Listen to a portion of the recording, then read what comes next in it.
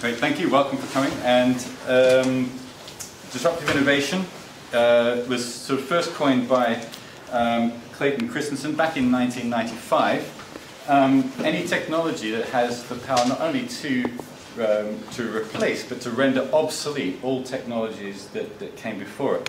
And we're seeing a huge change in technology at the moment, not just simply electronics, but in the whole way that data is stored, retrieved, shared. And today is going to give you a little bit of an insight into what we're doing in the field of drone technology, but not just the drone itself, but all the technology that goes behind the drones.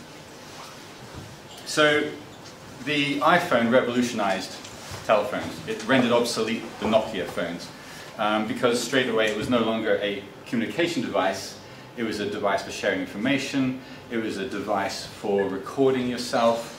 You know, anybody who holds one of these in their hand immediately becomes a media broadcasting station. You can live stream, you can interrupt, you can disrupt the normal channels of communication. And you know, to the point where some people are saying that YouTube is now the real media. There's the real people telling real stories. And this whole idea of fake news, people supplanting real news with their own version of events that are unvetted, is quite a disturbing and disruptive influence on media today. Donald Trump is always lamenting about it. But you know, it's only back in 1957 we launched the first satellite. 1995, I couldn't believe it until I started looking at it again myself. 1995 we had the first GPS constellation. Prior to that we had no GPS. And very quickly the world's come to rely on GPS. We rely on GPS all the time. Every time we send a message that tells us what location we were in. You know, my daughter tracks all her friends on Friend Tracker, which is quite disturbing as well. But now there are over 1,000 active satellites in space, 500,000 pieces of space junk in our immediate sort of microcosm around the Earth, and that presents its own problems. And it's got so bad as an issue for global technology that companies like Google are resorting to low Earth orbit satellite systems. Systems like this one that will be delivering internet to places like Africa. So we've got now effectively 3 stratospheres of technology. We've got our mid-Earth orbit satellites, we've got our upper Earth orbit satellites, we've got our low Earth orbit, and we've got our near-Earth orbit perpetual flying drones going around the planet, sharing information, relaying information. And it's giving us the best picture we've ever had of our Earth. What has this got to do with landscape architecture? If you look at the Wright brothers launching the first manned heavier-than-air aircraft back in 1903, it's not dissimilar to these very shaky launches of these new drones we've got circling the Earth that are starting to be autonomous. And that's giving us the ability to start, as designers, collecting our own information, actually having our own ability to go out and verify facts for ourselves. A good example, which I'll show later on, is I've started a new project about 5 minutes walk from here, Creekside, Deptford.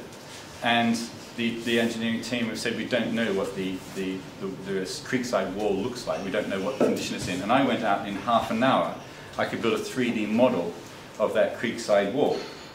I could go out and verify the facts for myself.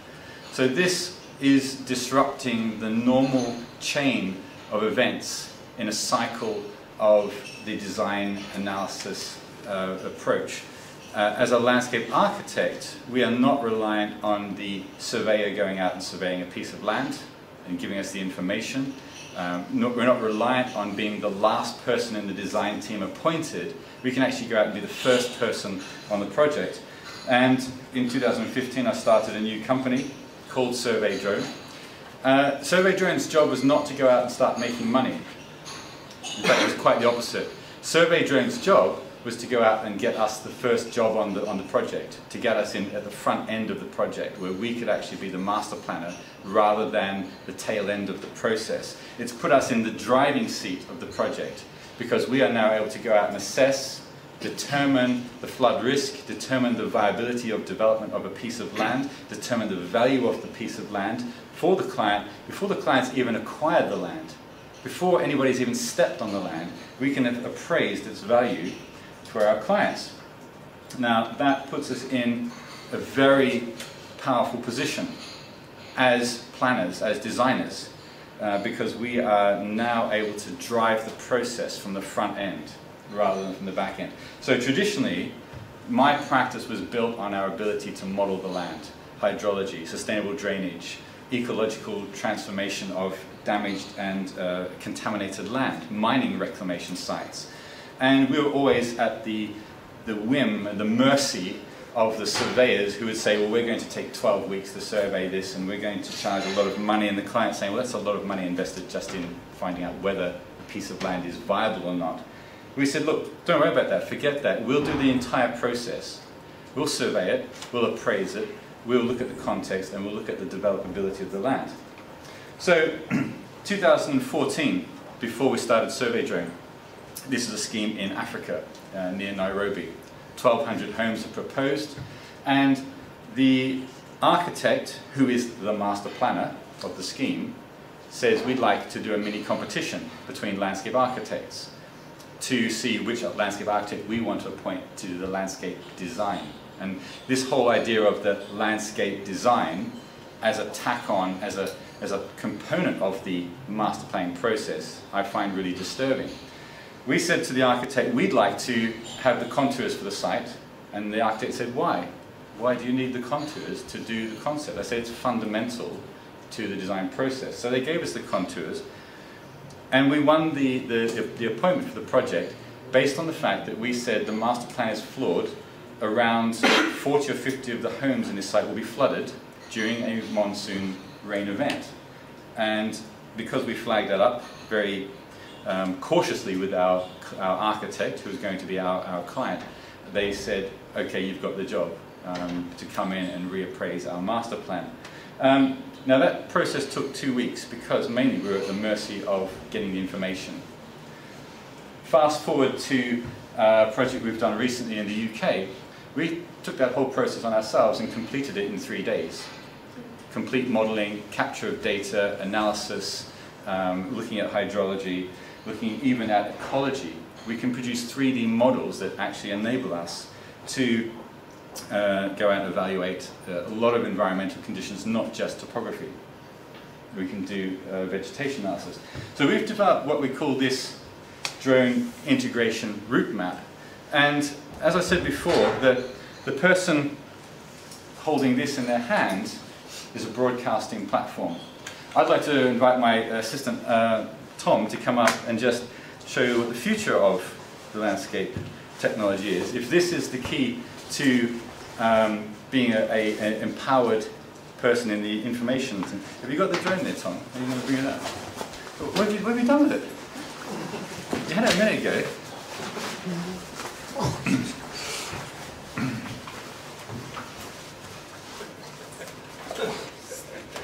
Oh, there it is. Right. In your pocket. So, you know, with this, I'm no longer a landscape architect. I'm now a surveyor. I'm now an engineer. I'm now an ecologist. So I'm able to actually walk around site and capture data of sufficiently high quality with this. 4K camera, 12 megapixel sensor, and it's getting to the point where you've got multiple sensors on these things as well. So literally plug your mobile phone into that and you're a surveyor in your pocket, anywhere in the world. And we'll show you some examples of that. So people always manifest on the drone. They say, wow, drones, you know, drone technology. This is a piece of dumb electronics. It has no intelligence in it whatsoever. The intelligence is built into the software that we use to process that information. The raw data capture starts with flight planning software that enables us to tile up the piece of land, to create parcels and overlaps of data. This will record GPS images to 10 decimal places. 10 decimal places of GPS data is the equivalent of a letter on an A4 piece of paper from a height of 0.5 kilometer.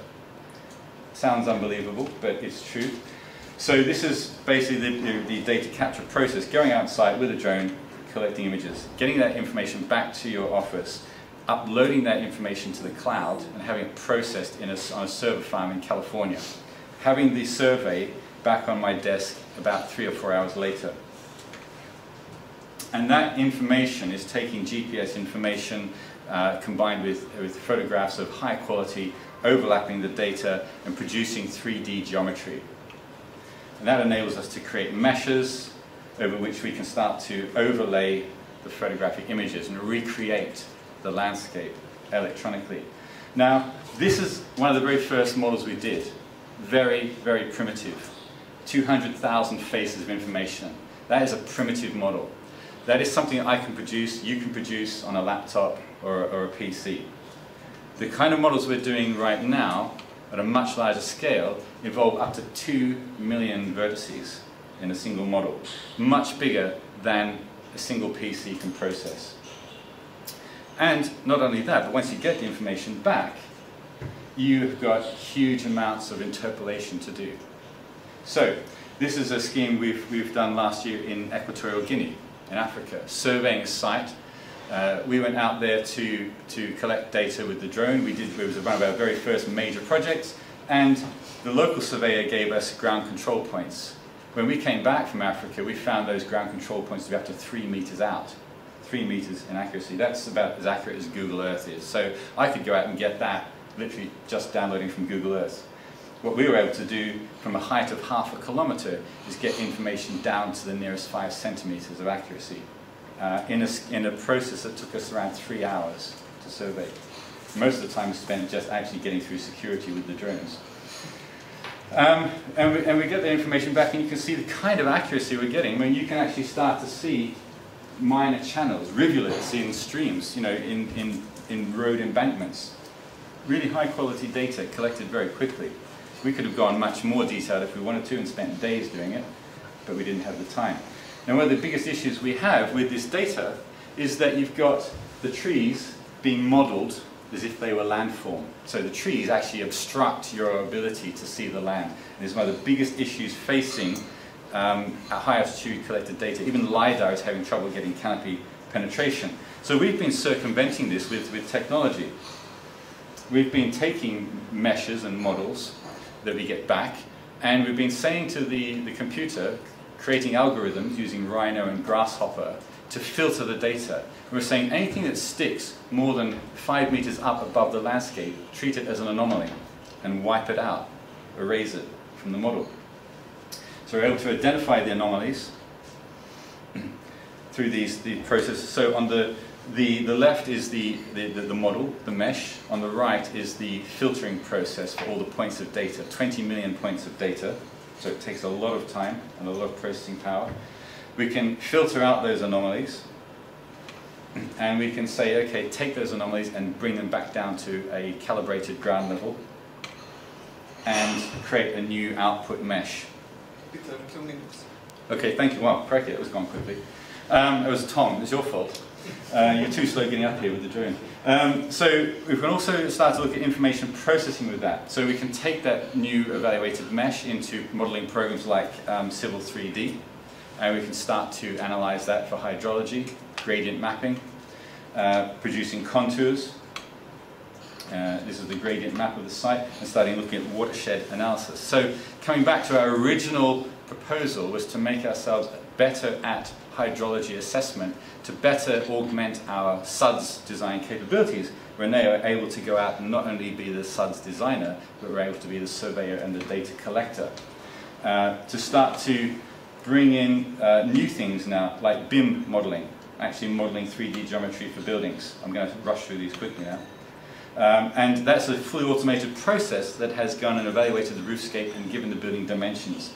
It's only a short step from that to get to full 3D modeling capabilities. The other day, this is the model I produced for Creekside Wall. This is a full interactive 3D model the design team can now use. And this has only been brought about by a convergence of big data sets, cloud processing, availability of broadband, and mobile phone communication technology. combined with GPS, constellations. We now have 5 constellations in space, not 1. So we're able to tap into GLONASS, GPS. We've now got the Chinese Baidu system. There's an Indian constellation being created at the moment, and we've got the Galileo European network. So we're able to use any of those networks, plug into huge data processing capability, much bigger capability than we could ever have in our own office, and get that back. So you can see that the huge surge in digital data. We entered the digital age in 2002, where more than half of our data was stored digitally rather than in analog. You can see since 2005 how graphic cards have bloomed in size. And this gives a visual representation of the size of the data sets that are being created. So if a large novel is the size of an ant, the amount of data being collected about the Earth right now is the size of the sun. So a huge explosion. And that explosion is being driven by the availability of internet and broadband access around the world. So will computers ever replace humans? Will they replace designers? Is our job at risk of being replaced by artificial intelligence? I think the answer is no, because the design process relies, this is from a film, I encourage you to follow the link and have a look at it, about how computers could or potentially are able to replace designers. The problem is that the design process, well, the good thing about it is that the design process relies on imagination, understanding the essence of 2 things combined to create something new. So there are certain parts of the design process that will be replaced by computers, by intelligent mapping, but there are certain parts of the design process that can't be replaced. They can't be replicated by a machine, at least not in our lifetime.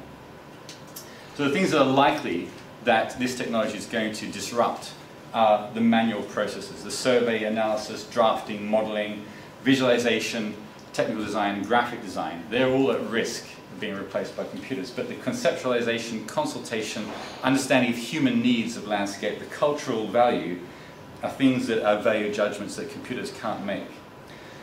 So, to conclude, disruptive innovation is happening in many sectors of the industry. We've proven that by adopting this technology, we can go out and replace the early processes. We can supplant the landscape architect as the originator of the data, of the primary driver for the project, move into the driving seat of the entire process.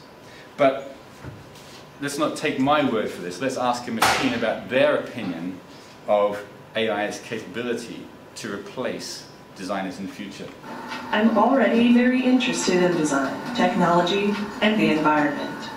I feel like I can be a good partner to humans in these areas, an ambassador who helps humans to smoothly integrate and make the most of all the new technological tools and possibilities that are available now. It's a good opportunity for me to learn a lot about people. So be careful, that could be your next colleague in your next office. But just like the AI, the key to it is working with people.